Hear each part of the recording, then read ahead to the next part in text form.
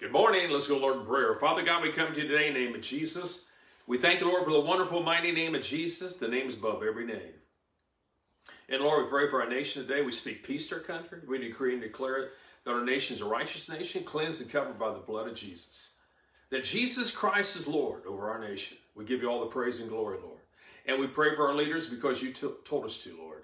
We thank you they hearken unto you in Jesus' name. That they make the right decisions for our country. We decree and declare our nation is a strong Christian nation.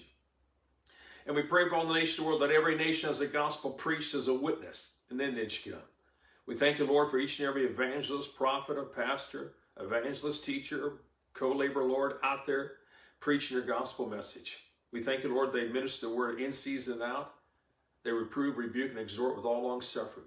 Thank you, Lord, that not one of them quit doing what God called them to do. You gave us apostles, prophets, evangelists, pastors, and teachers to perfect the saints. We think every day the saints are being perfected. The lost are being reached, and more people are receiving Jesus every day than the day before. And Father God, I thank you, Lord, for anointing me today, that I'll be able to say and do what you have me say and do.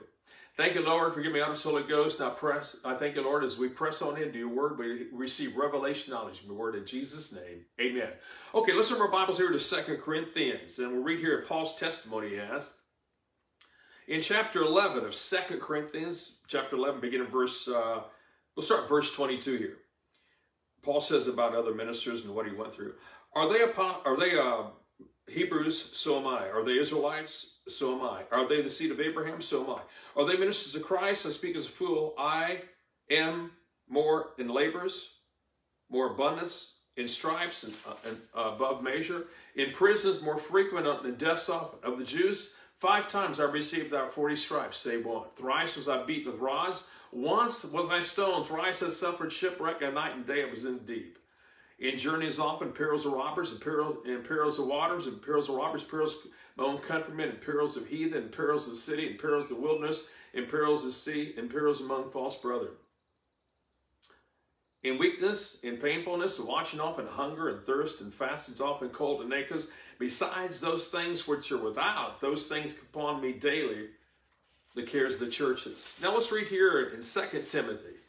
You know, theologians say this is the last letter he wrote. And here in 2 Timothy, the scripture says here in chapter 3, now verse 11, Paul said by the Holy Spirit, persecution, afflictions which came upon me at Antioch and Iconium, at Lystra, which persecution I endured, but out of them all the Lord delivered me.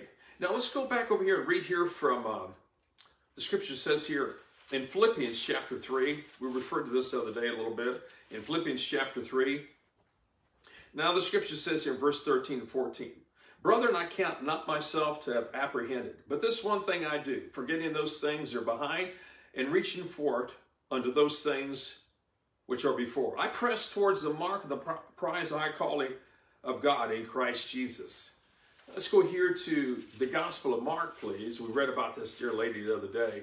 In Mark chapter 5, remember the lady with the issue of blood? Beginning in verse 25. And a certain woman which had an issue of blood 12 years, had suffered many things and many physicians, but all she had was nothing better, but rather grew worse.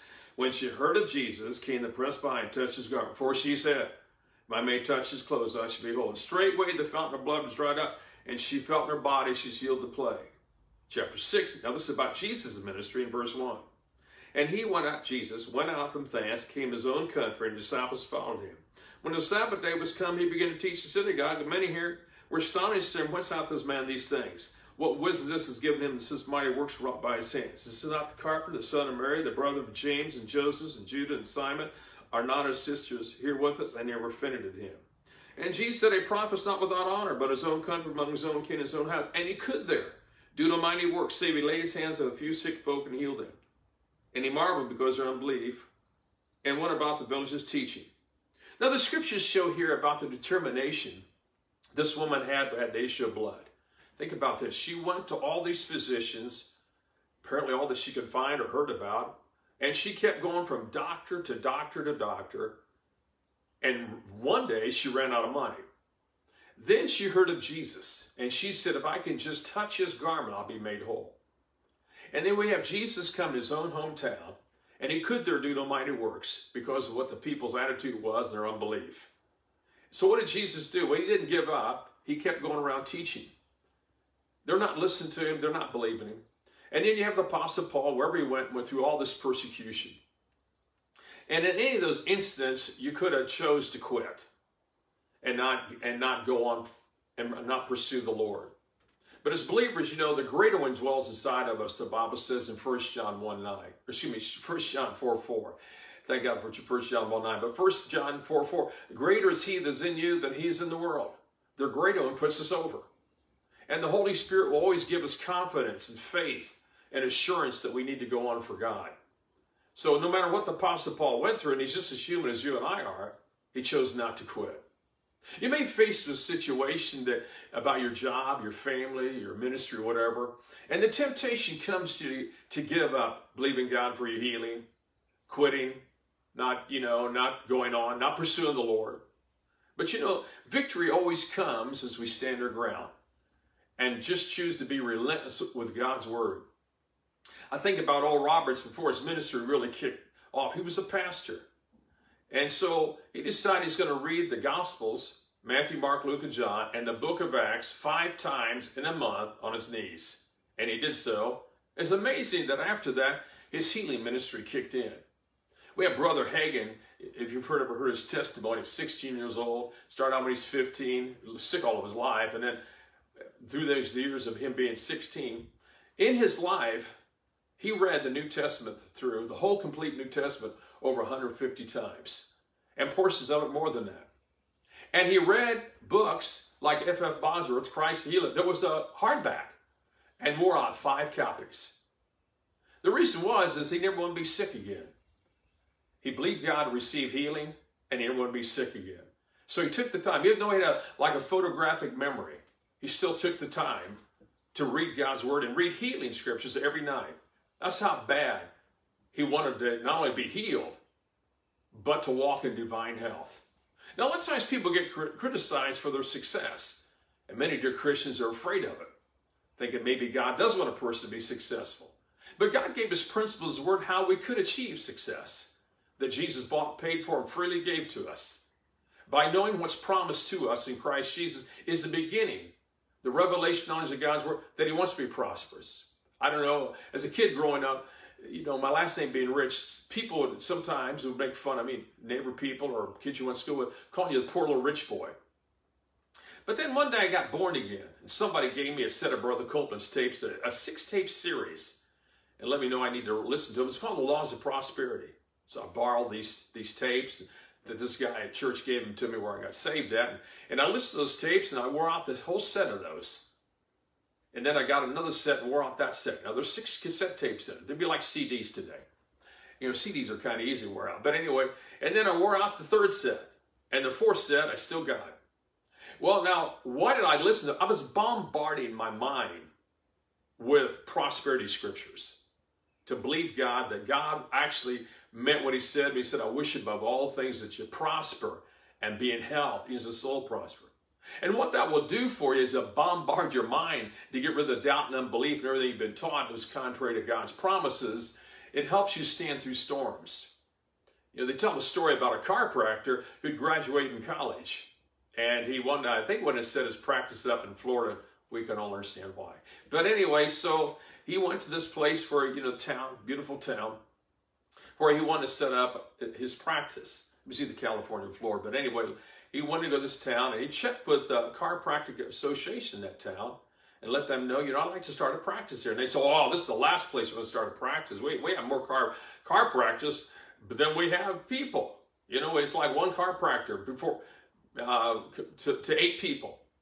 Well, he just had this strong desire in his heart to do this. He didn't let that, you know, make his decision. He thought about it for a while. And so he decided, I'm going to go house to house. So in that city, that town, he went to over 12,500 houses, knocking on doors, and he talked to over 6, I'm rounding off the numbers, he talked to over 6,500 people and asked them what they thought about him starting to practice here and asked him some other questions. He got over 4,000 people's names that when he does open up and has open house, would you mind I send you a notice and let you know I'd like for you to come? That first month of his practice, he netted over $72,000. And 1 year, he grossed over $1 million. What was this determination? Not to give up on what he had in his heart.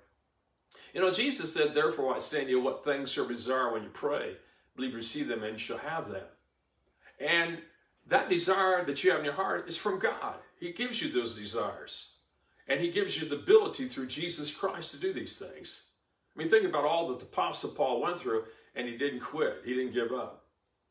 I think about Rex Humbard. He was like one of the first preachers to be on nationwide, what do you call it, radio. And so he went to this radio station. This is back when radio was live. Be like Facebook Live today, you know. This is back when radio was live. So when you started, that light went on, that red light, you got to start talking. Well, he has his wife and family, kids, they sang also gospel songs. So he goes out to the radio station and just knows this is God, and I'm going to go down there and go on the radio. And they went there and they ran him off. And so he went down there over 13 times. I already tell this story, Brother Higgs can't be. Went down to the radio station over 13 times. You know, he'd think, I'm not going to go down there again. They ran me off last time, but it kept coming to his heart. Go again. Go down there again. And each time they ran him off. So he's washing his car, if I remember correctly. And it comes to this, go to the radio station, go now. Well, he didn't want to do this. He's been there all this time. If they want him, they'd take him a long time ago. And again, this is live radio. So he goes out to the radio station and asks the person again, I'd like to do a radio program, a religious program, you know, preach the gospel, pray for the sick, or whatever he did. And the guy says, you got your guitar? Because he knew he sang, and Rex had already told him all about that. He says, it's in the car. He says, go get it. When the light goes on, you go on. And he was really the first preacher that really got to be on gospel radio across the country. Now, there have been ministers in their hometown, but he really put it on the map. God used him. Oral Roberts was the minister that God used to put on television. I think it was NBC or CBS, and he said he wanted to be on it. I know we're not going to do that. But he raised enough money for them to bring the cameras to his tent. And they said, well, we'll put you on, but you have to have a judge sign off the affidavits. These people actually got healed. Tuberculosis and polio was popular then. And so on that platform, there'd be a judge sitting there. And so when someone got healed, to be able to have this testimony on television, they'd have to sign off on this and notarize it. And I really got Benny Hinn's attention. He didn't realize Oral Roberts went all through that. You know, Norman Vincent Peale wrote this book about, you know, positive thinking. I mean, everybody in the world probably heard about Norman Vincent Peale one time or another, you know. He was like the first positive thinking guru there was. But he pastored a church in New York City. I kind of like that. And one of the people who went to his church was President Donald Trump and his daughter. Often, you know, sometimes I thought about when it came time to receive an offering, you'd have to think about, wonder what this billionaire is going to put in the offering. You know, pastors kind of think that way. But anyway, so he wrote this book about positive thinking and threw away this transcripts in the trash. His wife went and dug it out. Him and his wife had been married by the time you know, he or her went to the home of the Lord. Had been married over 63 years. But she went and dug it out, and she got it published, and it went all over the world. And she had a little bit more self-confidence than her husband did. Sometimes your wife will, or sometimes your husband will, or your pastor, or whoever. They'll kind of fan the flames that's inside of you. You know, God doesn't want you to quit.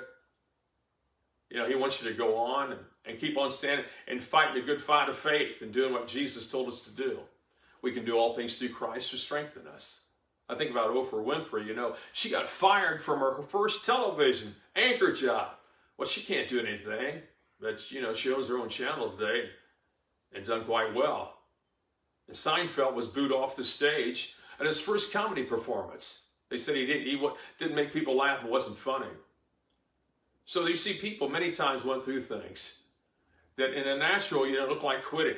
Look like it's time to give up. Can't go on. Think of that chiropractor who quit. But think of all the benefits he was to people by him enduring and going on and taking on persecution. Though Jesus faced this persecution in his own hometown, he didn't give up the ministry. He didn't quit. He went on for God. And the Apostle Paul was just as human as I am and you are, but he went on for God and regret some of the things he went through. But he kept on preaching the gospel. You see, there'll always be a reason to quit and give up and not go on. But nevertheless, you know, God will want you to go on. He wants you to keep on standing and fighting the good fight of faith because he told us to. stand, having done all stand. Think about the woman with the issue of blood, all those doctors she'd been through. But that didn't change her. To her, it was always next. She went to one doctor, came out with a bad report, next, and she went to another doctor. She went to another doctor, came out with a bad report, and she came out with next. She just kept going to the next doctor. Run out of money, maybe run out of doctors. But she ran across someone that knew Jesus, that told her about Jesus, that he had a healing ministry. All you do is touch him. And she pressed through the crowd to get her miracle. You see, the Apostle Paul, we read there in Philippians chapter 3, he pressed on towards the mark of the high calling. There'll always be an opportunity to quit and give up. The Word of God says, by his stripes you're healed. God doesn't want you to give up on that. The Bible says, my God supply all your needs. He didn't want you to give up on that. God says he wants you to be prosperous. That's why I took those Laws of Prosperity tapes and kept bombarding my mind with those. Boy, I tell you, people hated those tapes. Oh, man. I'd be staying at people's homes and play that in the bedroom at night when I'm trying to go to sleep or before I went to sleep, push play on a cassette tape player. Or, you know, even you have it turned down low. Sometimes Brother Coleman would get loud.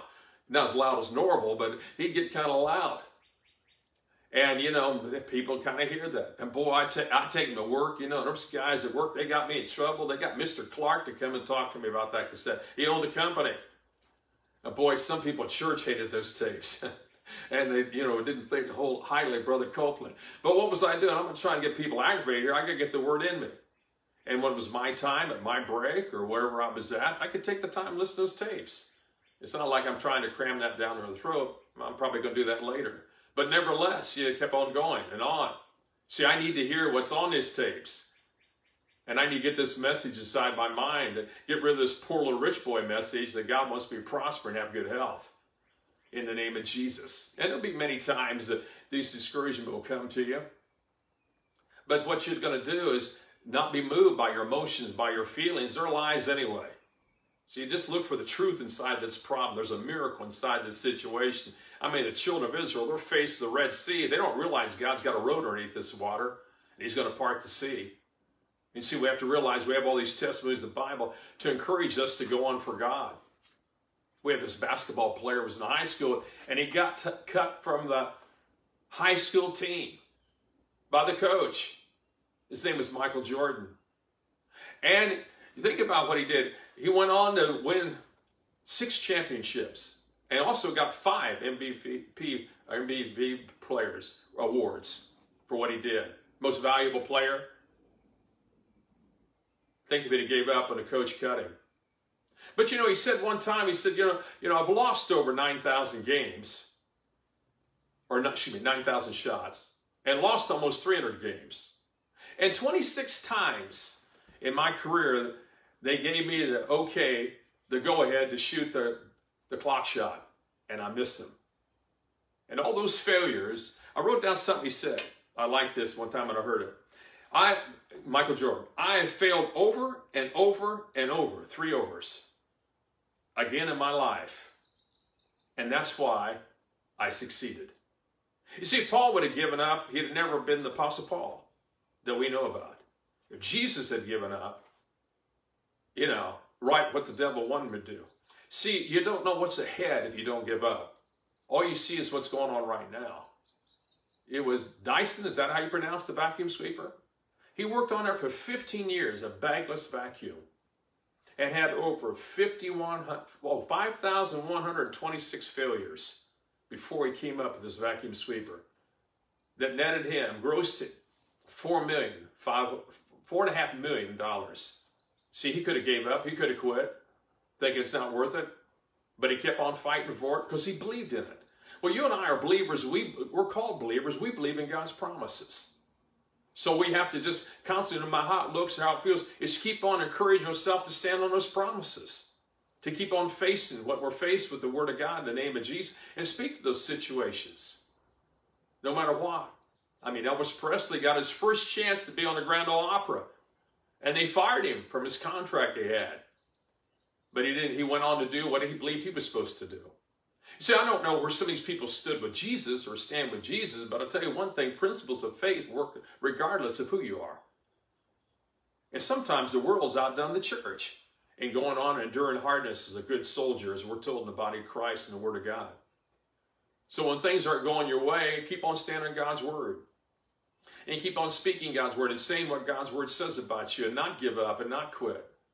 Take scriptures and carry them with you. I wrote scriptures on index cards and I just carry them with me as I go to work in my shirt pocket. And then when I get someplace, I'd go back and I'd read those cards to myself, remind me, my God supplies all of my needs according to his rich glory of Christ Jesus. The scripture says, I can do all things through Christ who strengthens me. I got this plaque I keep on my desk. I got scriptures also. But I want to share it with you today. It's entitled here, Don't Quit. When things go wrong, as sometimes they will, when the road you're struggling seems all uphill, when the funds are low and the debts are high, you want to smile when you feel like to sigh. When the cares are pressing you down a bit, rest if you must, but don't ever quit. Success is failure turned inside out, the silver tint of clouds of doubt. You never can tell how close you are. You may be near when it seems so far. So stick to the fight when your heart is hit. And when things go wrong, you mustn't quit. That's the example Jesus set for us, that he didn't quit even though his hometown didn't receive him. He went on for God, and thank God he did. And bought our salvation and finished the works of Calvary for us. He finished our salvation so we don't have to be good enough to get it. All we have to do is just simply receive Jesus Christ as our Lord and Savior. And so we have people in the Word of God and people that we know that have a testimony they went on for God. Like one person said, no test, no testimony. Our faith is going to get tried, but we always look to Jesus and keep our eyes upon his promises. Remind ourselves, this is what God's word says about me, that I can do all things through Christ's strength. This is what God said about me. And you know, we need to make those positive affirmations about ourselves, that we are what God says we are. When you think about yourself, what do you think? When you talk to yourself, what do you say? Well, we should always, believers, we should always speak God's word and speak God's promises and say, by his stripes I'm healed. That Jesus himself took my infirmities and bare my sicknesses. That my God supplies all of my needs. I have the mind of Christ. The greater one indwells me. And by talking to ourselves and remind ourselves and praising God and being grateful and being thankful for what we have. By thanking God and praising God that this is what we have. It's amazing that you take the good news to people and they want to reject it. They think there's a catch in here. But there's no catch. There's no fine print. It's all the same size print. God has told us exactly what he wants us to have. If God didn't want us rich, he never put our poverty upon Jesus. He never made us an heir of Abraham's blessing. He could just gave us a new birth and that'd have been it. And as important as a new birth is, and what's more important, nothing, than to receive Jesus. But when you receive Jesus, receive all the Father has. And what we want to do with God's word is renew our mind to God's word. Think in line with God's word when something comes up. That we're not going to quit. We're not going to give up. We're not going to give in. So when bad news comes or people try to, like the world says, rain on your parade or take your vision away from you, no, write what you're believing God down. Write it down so you have it, so you go back to it and say, no, I've already prayed about this. I've already given the faith decree. I've already decreed and declared what God's word says about me. And I released my faith. And I believe, or my wife and I, whoever, we agreed. We prayed the prayer of agreement. And Jesus said, again, I've seen if two of you shall agree on earth as touch anything they shall ask, it shall be done from my Father which heaven. That's how positive Jesus was about this. That God wants us to have all that he has. One way we can receive it is claim it. Another way we can receive it is by just praying the prayer of faith and believe we received it. But see, we don't want to whine and complain and come up with some kind of excuse why we don't have it. No, there's always in the natural be something they're facing you. They're trying to tell you, now if God wants you to have it, he'd already given it to you. Well, we didn't get saved that way. We had to call upon the Lord. We had to receive Jesus Christ, the Lord and Savior. And we did. Now we have to walk in those promises and believe God. God has something that he wants you to do in life. Maybe you're doing it. But he'll put something in your heart about what he wants you to do, and he'll want you to be faithful to that. And you know, when you know you're supposed to do something for God, it may not seem like a big deal, but you want to make it a big deal. Because this is something the Lord's dealt with you about. It may be going to your church. I don't know what it is, but we keep doing the word, but God will put something in your heart, and he wants you to fulfill that. And no matter what people think and how they criticize you, you have to go on with what you have in your heart and not let anybody take that away from you. There's a reason why each person's here on this earth. They're here to fulfill a purpose. I can't do what someone else could do, but I'm not supposed to. I'm supposed to do what I'm supposed to do. and be faithful to God. Sure, we make mistakes. Sure, we get discouraged. It comes to all of us, but we don't camp out there. We cast those thoughts down and realize the enemy is just trying to harass me. He's been defeated. He's been brought to naught. God didn't bring us this far for our country to fail. You don't want to listen to the prophets of doom. Go by what the Word of God says. Decree and declare what God's Word says about your nation. And stand in the gap for it. Our nation needs us to speak to it. It needs us to use our authority. And we take authority in Jesus' name over these situations that rise. We just don't give them a pass, let the devil do whatever he wants to do. No, we stand up against him. We're always proactive with our covenant that God gave us. We always are using the name of Jesus. And we speak to these situations and problems. So maybe you have went through some hard times. I mean, who hasn't? But what you want to encourage yourself in the Lord and press towards, not look at those things behind. Just use them as a learning experience. At least to find out something that didn't work. Brother Hagin would do something and say, well, at least I found out what I'm not supposed to do. Prove all things. Hold fast that which is good. Prove things out. Step out of the boat. I mean, think about Peter. He always gets criticized because he sank. But none of us, at least I haven't walked on water. And plus, you get to heaven, you've got to face Peter now. What's he going to say to you about complaining about him sinking? But anyway, so he stepped out. And, you got to give it to somebody when they step out. I always like the idea. I like to watch the quarterback, no matter what team it is, tosses the ball in an impossible situation, so it gets intercepted. So something happens. They tried. That's what we do as believers. We keep on stepping out on God's Word. The enemy, your thought life will bring up your failures, but you can laugh at those, knowing that the greater one dwells in you. And live your life void of depression and living in joy and victory. See, joy and victory and prosperity and divine, they're choices. Just like receiving Jesus, that's a choice that we have to make. God won't make us make it the choice. He'll lead us to it, show us what the Word says. He'll give us somebody to tell us what the promise is. But you and I have to make that individual decision, what we're going to do with the promise that we heard. Some people make fun of them, and they're born-again people. Some people laugh about them, like people didn't like my cassette tapes I had. I wasn't doing this to irritate them. I just need to get this inside of me. And I wasn't going to let anything stop me from listening to my cassette tapes. Now they're CDs and they're iPods and everything else, but it started out that way for me. I don't know where you started. But I need to hear this all the time. So no matter I'm, going to bed at night or getting my morning shaving, some preachers preaching to me.